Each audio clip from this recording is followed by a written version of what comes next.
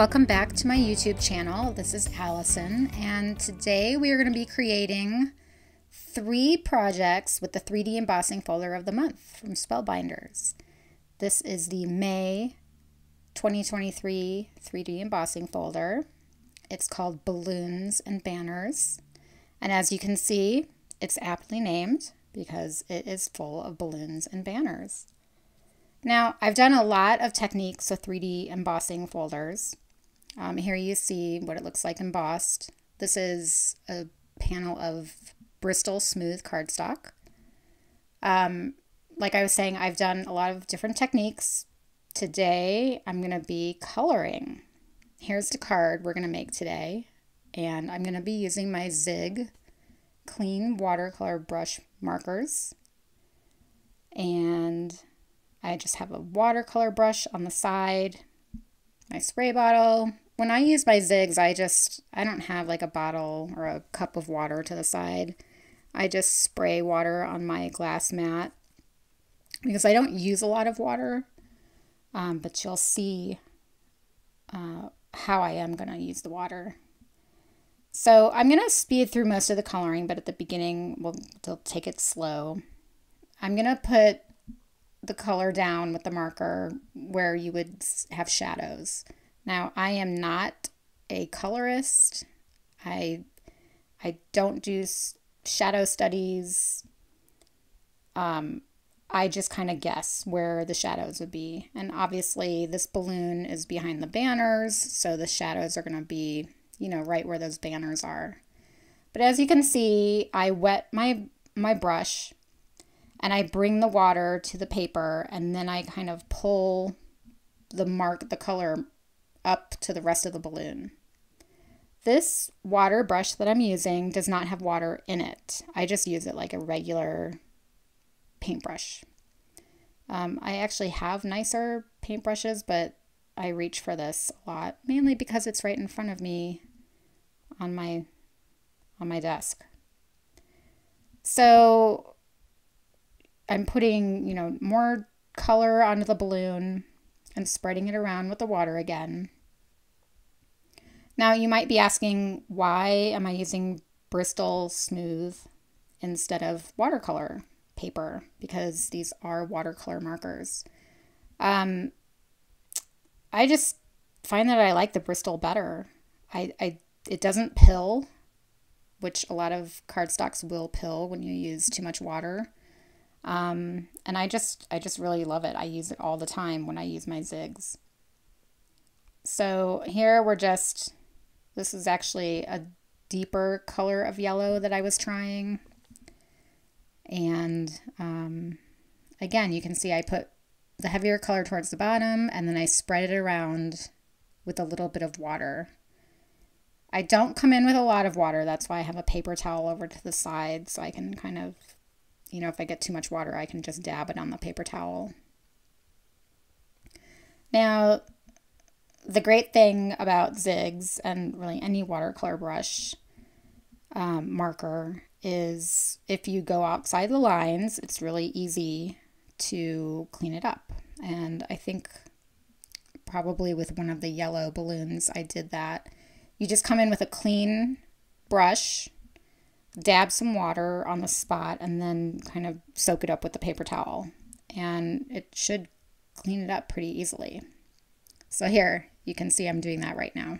I got a little bit of pink outside the balloon, so I'm just coming in with clean water and soaking it up with the paper towel. Now, this pink color that I had chosen was not I wouldn't pick this color again. You can see I'm having a little bit of trouble pulling the color to the rest of the balloon. It's just a very saturated color, and probably a little brighter than I had anticipated. I do have swatches of all of these colors that I look at before I pick which markers I'm going to use. And I do like the color of this pink marker when it's, spread out with water or diluted with water. But again, it's a little brighter than I had originally planned for this card. So I would say of all of the colors that I used today, the pink was the hardest. The blue, which will be coming up after the orange, the blue was the easiest to work with, I feel. I think anytime you work with colors that have red in it, they're just so much more saturated. And if you think about when you're stamping with red ink, it's always the red inks that stain your stamps. So I don't know. I don't know what it is about the red color, but so here I am just, you know, filling in all the balloons, and my plan was to do all the balloons first. So we're going to speed through, I think, the rest of the orange balloons. When I thought about starting a YouTube channel, one thing I never thought that I would do is sit here and color for you. Coloring is not necessarily my jam, although I do love my zigs. But it's weird for me to even sit here watching me color. It's kind of like watching paint dry. And it actually is watching paint dry, but I would play some music for you instead of blabbering on, but I'm an 80s music girl, so I'm not really allowed to play the music that I would want to play on my YouTube videos. But, you know, if you want to turn on some 80s music while you watch me color, that would be fitting. So, okay, so here I am coloring the banners, and I just basically would make a stripe along the top with the marker, and then I would use the water brush to pull the color down to the rest of the pennant. And that's what I did for all the pennants. So those were pretty easy.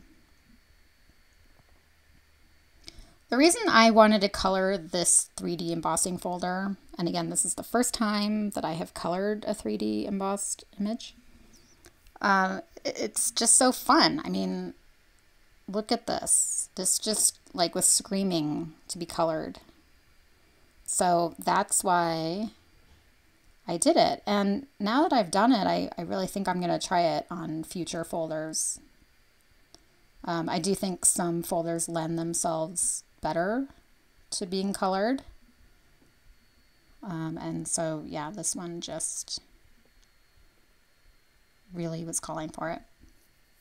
So the theme of all of the clubs this month, they're so festive. Birthdays, celebrations. So throughout my projects this month, I'm using this It's Party Time stamp set. This is one of my favorite stamp sets from Spellbinders. I was looking on their site yesterday. I see it in a bundle still. I don't see it as a separate product, so that makes me kind of sad. But I have linked it below to a reseller, so it's still being sold. And again, it's part of a big bundle.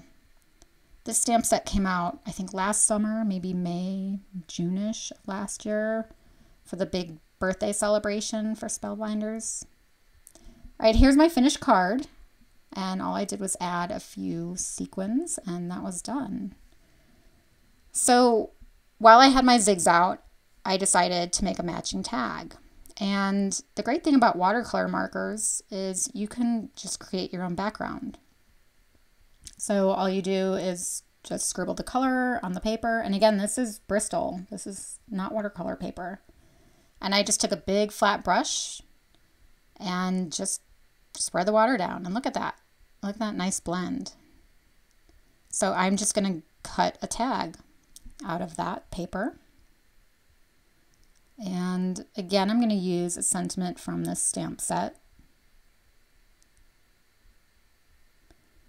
But like I was saying, the collection last summer, their big birthday celebration, there's a lot of products from that collection that would go so well with this month's clubs. And I do use another one of those later on in this video. It's pretty hilarious.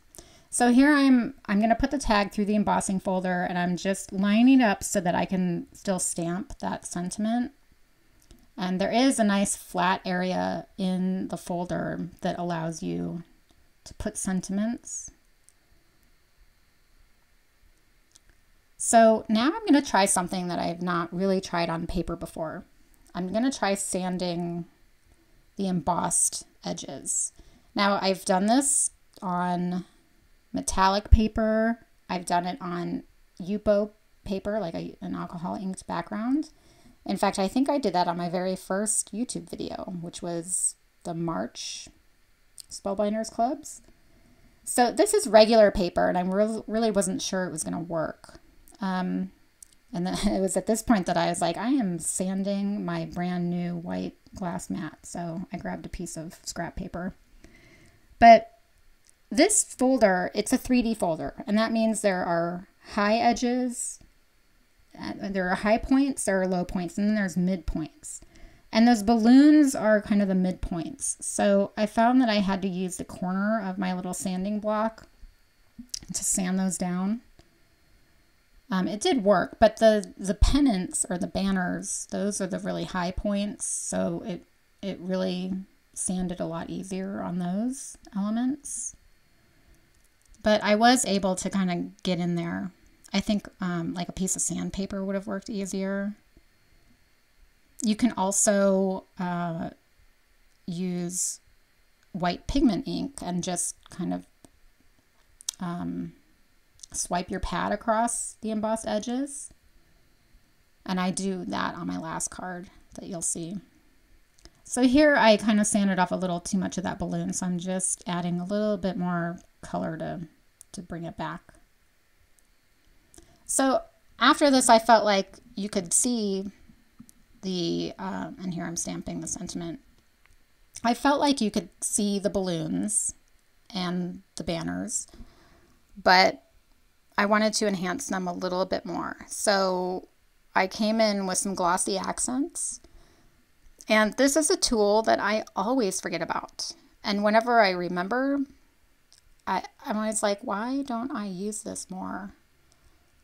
It's such a underestimated tool, and it's actually great for word dies or alphabet dies.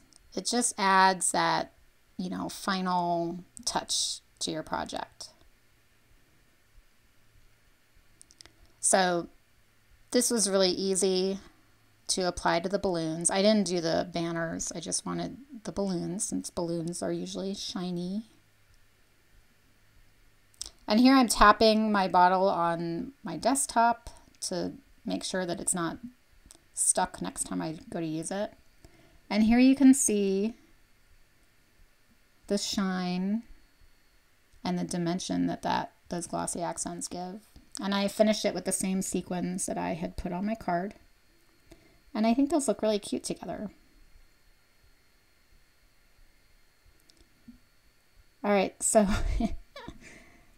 I debated on whether to include this card. This kind of went sideways, but my idea was, again, use a product from last year's birthday celebration collection. And this, you might recognize this party animal die, or party balloon animal. I have it linked below. I can't remember the exact name, but I wanted to use him with the 3D embossed image as a background.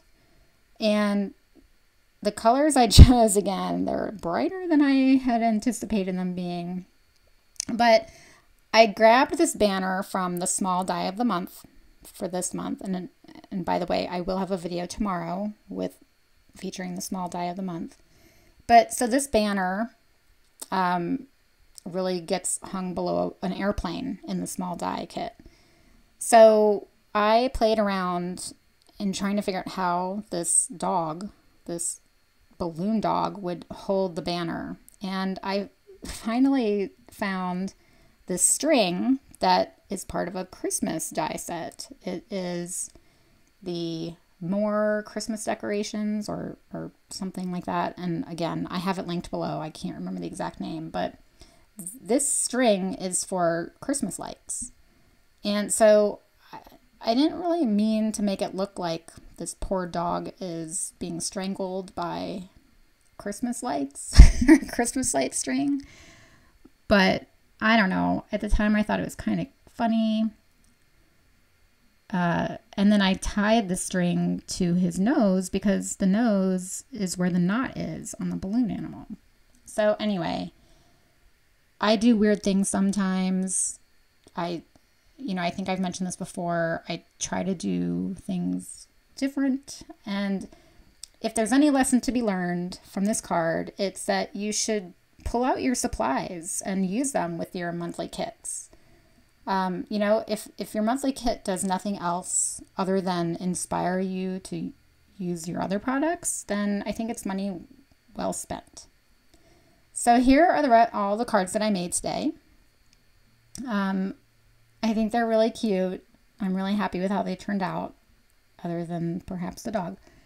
But I hope you'll join me tomorrow because I'll have another video featuring the small die of the month. And I love, love, love the small die this month. I really appreciate you joining me today. And if you liked this video, please click the like. And I would really appreciate it if you would subscribe to my channel. I hope you all have a wonderful day. Bye-bye.